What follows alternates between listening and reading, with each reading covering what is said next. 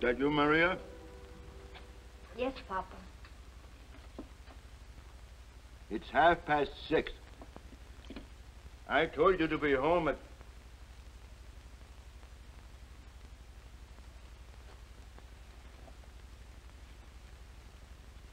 What's he doing in this house? Papa, Duke's got a job in California. We're going to be married. When I'm in my grave, you'll marry a jailbird. He's been in jail, and she'll be in jail again. Wait a minute, Mr. Richter. Silence. The word of the wicked is an abomination to the Lord. Get out of my house. No. What kind of a triumph did you raise for a daughter? She chases after dirt like this. You shut your filthy mouth about Maria. Papa, Duke. The evil bow down before the good. I'll kill you for that. Oh, no, Duke, please. Please, I'll meet you later.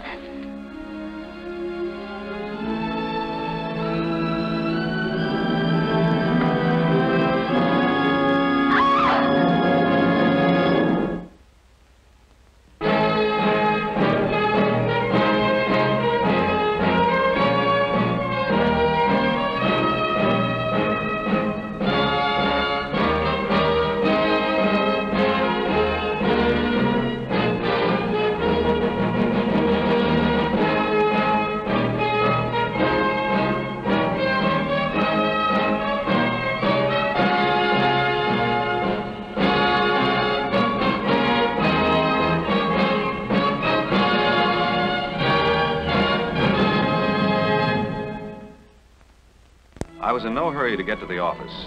Miss Brent had left to get married, and I'd talked Dad's old secretary into coming out of retirement to take her place, Catherine C. Halloran. Casey, who knew more about law than most lawyers, but who refused to believe that I'd ever grown up. Lee, just a moment. This calls for a deposition. Have Mr. Clay arrange for it. Be decent, he can take care of this, too. And leave this on Mr. Merritt's desk. Thank you very much. That'll be all for now. Fred, I'll be with you in a few minutes.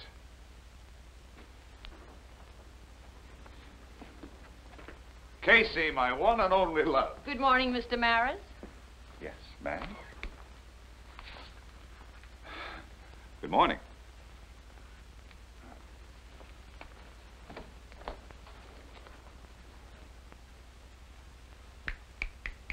Come on, back to work.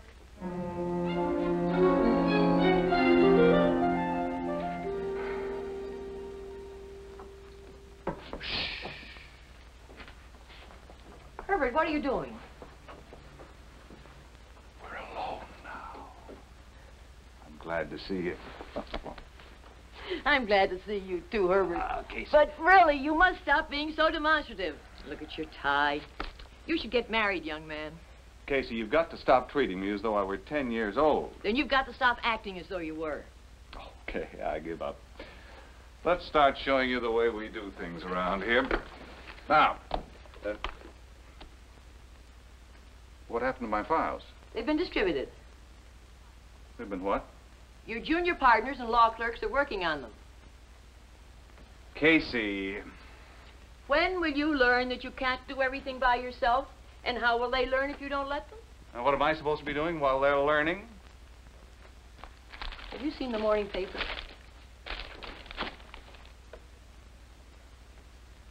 Some hoodlum stabbed a man with a knife. Allegedly stabbed. Have you forgotten your basic law already? All right, allegedly stabbed. So why make a federal case out of it? I know the boy. Herbert, that settlement house your father started, I've been spending most of my time there. I know Timothy. He's a good boy. Why, the younger children worship him. He even, well, he made me swear I wouldn't tell anyone, but he even played Santa Claus for them this Christmas. Casey, the nicest guy I ever met, poisoned 3 wives and was working on his 4th when they caught him. Very funny. Of course, he never played Santa Claus. Herbert, this boy needs help. That's why this desk is so clean. Casey, I can't. I'm just too busy. Herbert. Oh, be reasonable. We're swamped.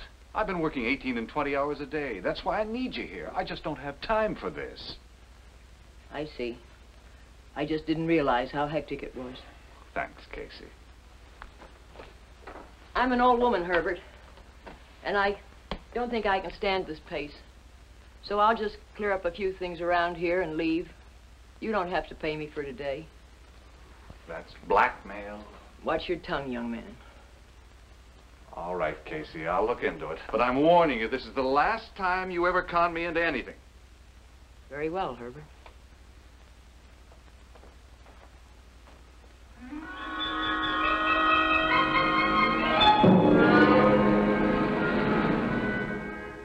What did you charge this man with? Barratry. Barratry. Yes, sir. Well, you know what that means? Yes, sir. It's when a man deserts his ship or maybe sinks it on purpose. That's barratry. Where did this happen? Main Street, corner of 10th. You mean to tell me a man sank a ship on the corner of Main Street and 10th? No, sir. He was pulling a boat on a trailer and he couldn't get around the corner. So he just pushed it over to one side and left it. Oh, come now, Danny. Why didn't you give him a ticket for obstructing traffic? I couldn't, sir. He wasn't obstructing traffic. Danny boy, I want to congratulate you. Because you're the first man in the history of the department ever to come up with a charge like this. Thank you, sir. That's all.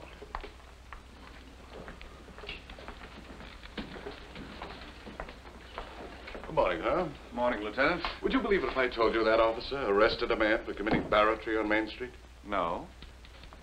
I didn't think you would. What can I do for you? I'd like to talk to you about Duke Joyce.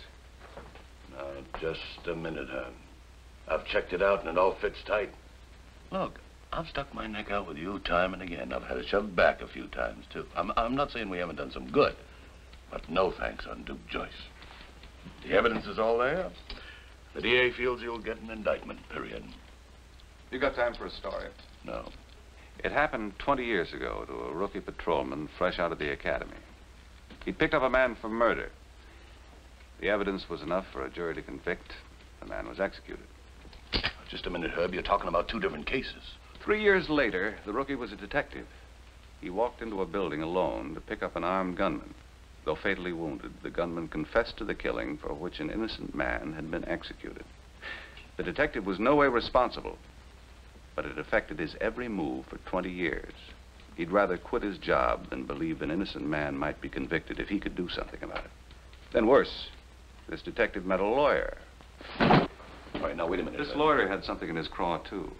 The feeling that while thousands of dollars were being spent to convict people, not very much money was being spent to prove them innocent. So, the two of them started to work together. They spent long hours on cases, and there was never a buck in it. Any sticking out of necks, wasted shoe leather, or sweat was a cheap price to pay for their inner satisfaction.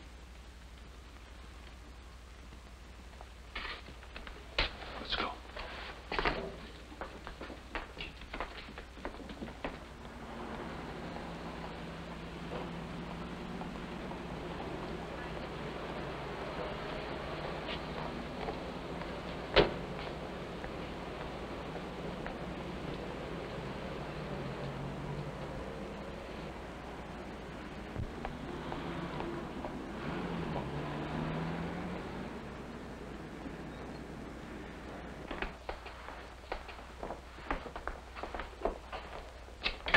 Joe?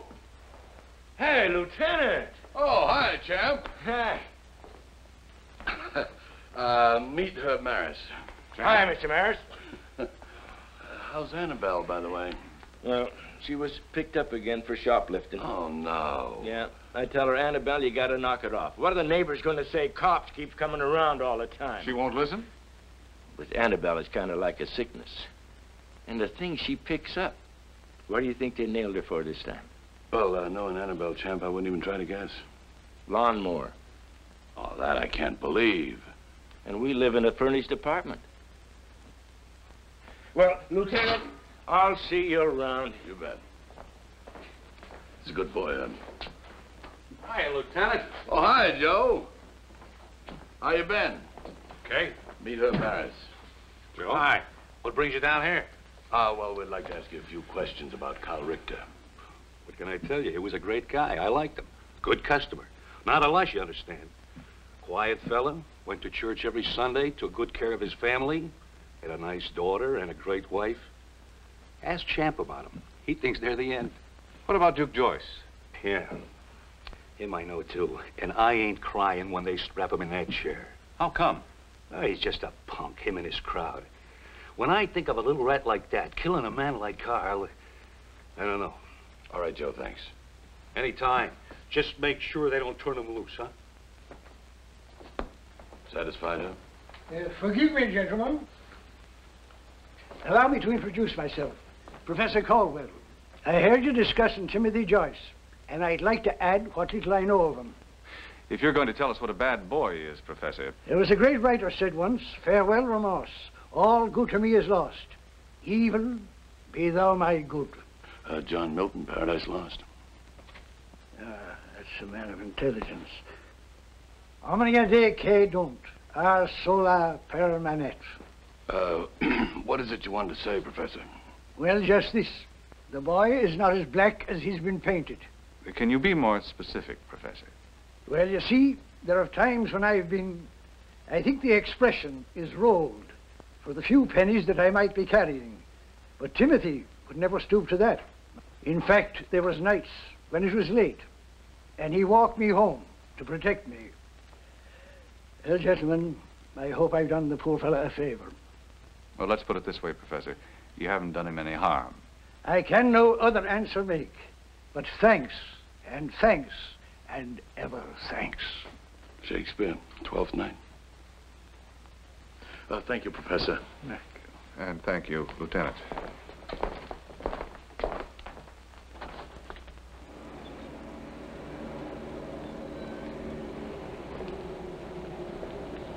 You surprise me sometimes, Lieutenant. Oh, really? Well, I don't eat peas with my knife, either. You know, I didn't think you did. How about the Professor? Oh, he's a fine character witness. Just what you need, Herb. You get him on the stand and the DA will have a field day. Well, where to now? You want more? Well, let's try Nick's place. He knows everybody in the neighborhood. You seem to be pretty well acquainted here yourself. Well, I should be. I walked this beat long enough. Hey, Nick! Hey, Weston! How are ya? Good to see you. Like you to meet Herb Maris. Oh, pleased to meet you. Nice to see you, Nick. What are you doing around here? Oh, we'd like to ask you some questions about Carl Richter. Yeah, terrible thing, ain't it? What do you want to know? Hey, lady! Don't pinch the tomatoes! Nice fellow, that Richter. Always paid cash. Real religious, too. You know, I bet he remembered the Bible by heart. Hey, lady, I told you, don't pinch the tomatoes. I lose more tomatoes that way. What about Duke Joyce? You know him? Sure I know him. Him and his brother Rats. How about that? Well, I figured they'd kill somebody one of these days. Oh, no. Wait a minute. You know, that Nick's quite a guy. Well! Oh.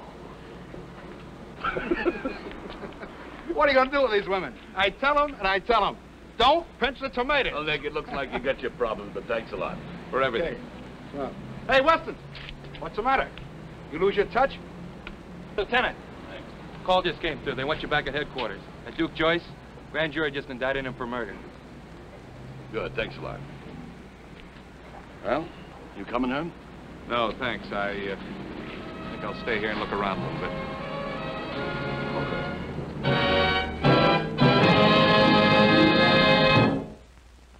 Weston was right.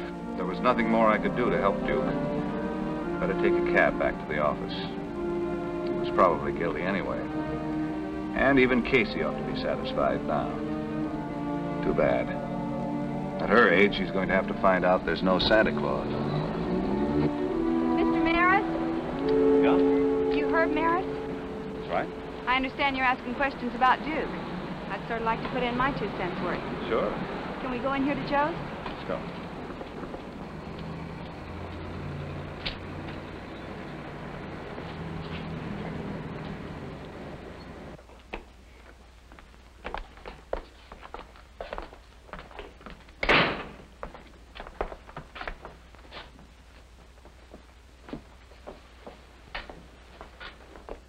What can I do for you? Would you like something? No, thank you. We just want to talk for a minute, Joe, okay? Okay. I don't know your name. Jeannie. Jeannie Lucas. Didn't anybody tell you about me? No. Duke's a real good guy. We sort of went together before he met Maria. Once he met her, that was it. Real love. I told Duke, I told him 100 times, get married and get out of this trap. Why didn't he? Maria. She wouldn't leave her mother alone. What do you mean alone? Mr. Richter was there. That's just what I mean. Look, I know Duke didn't kill him, but as far as I'm concerned, whoever did deserves a medal. Are you talking about Carl Richter? Nobody else but. Jeannie, you're the first person I've met who's had anything bad to say about him. Figures. He had 'em all conned. You want to hear something? Anybody else was around, Richter wouldn't even talk to me. But he was always managing to touch me, by accident, and let him catch me alone. Have you told anyone else about this, about the way Richter treated you? No. I told the champ, but just for laughs. We always... You're way out. The champ wouldn't hurt a fly. Well, maybe not ordinarily, but you said you were friends. No.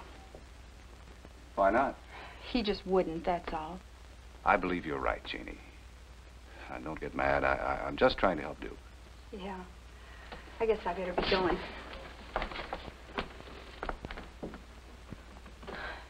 You know, you're a pretty nice guy yourself, Mr. Maris. Maybe... No, I don't suppose.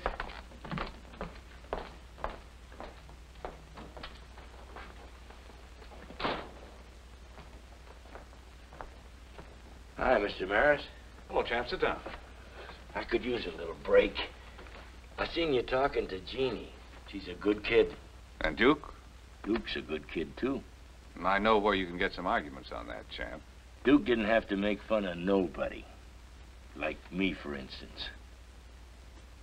I'm not a champ. They just talk like that, you know, kiddin' like. I've been fighting a long time. Maybe you seen me. I've seen you, champ. You were one of my favorites. Some of the guys around here treat Jeannie pretty rough. But Duke, he always talked to her like she was a lady. Not like Mr. Richter, hmm? Richter was a funny guy. You know, he wouldn't even talk to Jeannie when somebody could see him. Or like when he called me punchy. It wasn't funny, it wasn't friendly. It was kind of mean. Like he meant it. I don't like men should hit women. He hit Jeannie? No. Oh, he wouldn't hit Jeannie. Jeannie'd kill him. I mean Mrs. Richter. Did you actually see Mr. Richter hit his wife? Yeah, once. But when he seen me, he kind of made out like it was a joke, like he was kidding. Only he wasn't. Did you do anything about it? Well, I was going to, but Mrs. Richter acted like she was ashamed when she seen me, and I figured I better go on about my business. But for sure, he wasn't kidding. I see. Well, thanks, champ. Well, I guess I better get back to work, too. It looked like I'd had it. I'd learned some things about Duke and Carl Richter that the police didn't know.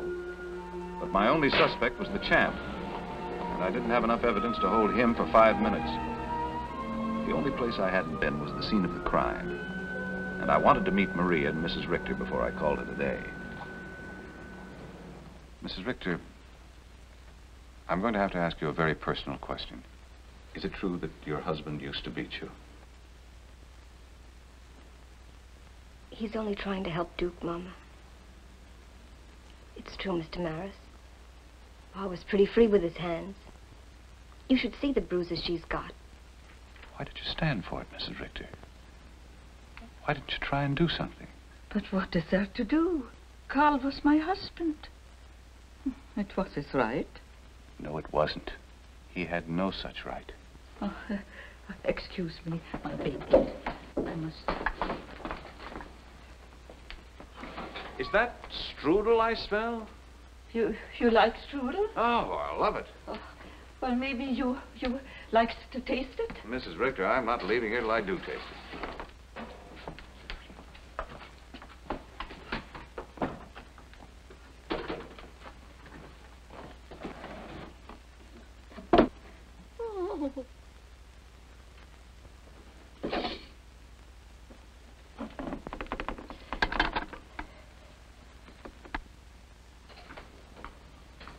Mama?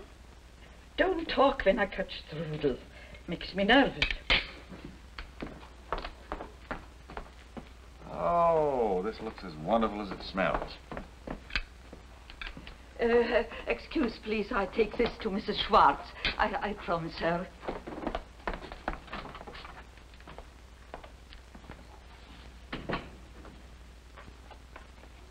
Is something the matter, Mr. Mara? Do me a favor, Maria. I want to talk to your mother privately. Would you leave us alone for 15 or 20 minutes?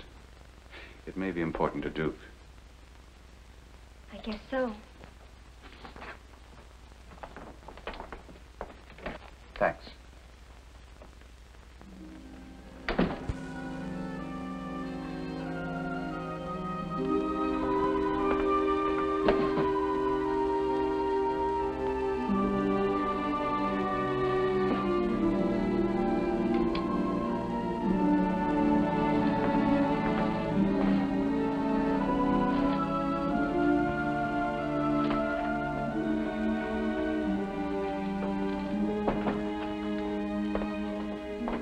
Maria? She just stepped out for a moment. Oh, then I get myself a piece of strudel. And I will make some... Oh.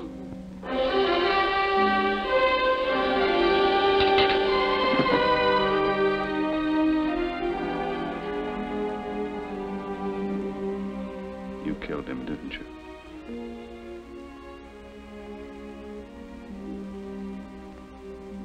Yes. I killed.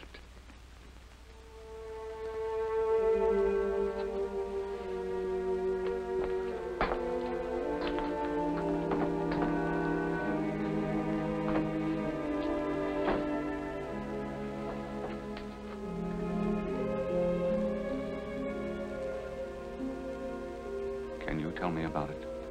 What is there to say? That night, he took his big belt. He wanted to beat up Maria, to teach her a lesson, he said. I tried to stop him, but he knocked me down. For me, I do not care. Please, Mr. Sir, you will not tell the police. Mrs. Richter, do you think Maria would be happy with Duke? Yes, I think so. Duke has been indicted. He's going to be brought to trial. If they find him guilty, he can be executed for your husband's murder. No. Oh, no, that cannot be. But he's innocent. In this country, when a man is innocent, they set him free. But only you and I know he's innocent. But what will it do to Maria if Duke dies? More important, what will it do to you? If an innocent boy is executed for a crime he didn't commit, how will you feel the night he dies?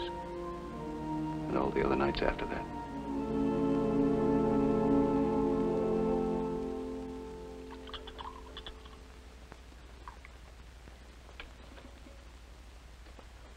Here you are, Casey. Thank you.